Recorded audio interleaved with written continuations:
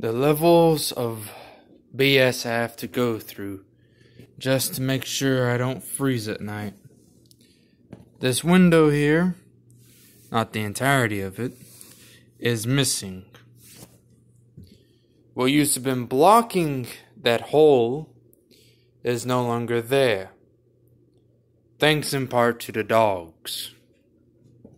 Now I have to put this entire contraption up just so I can block out the cold air and keep the nice toasty air from escaping.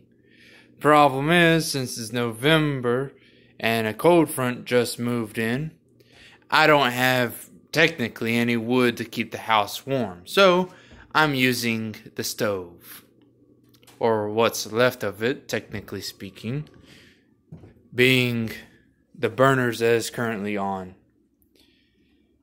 Because everything else does not work on the stove. And that gas heater, I don't trust it with my life. So, yeah. How's your winter going?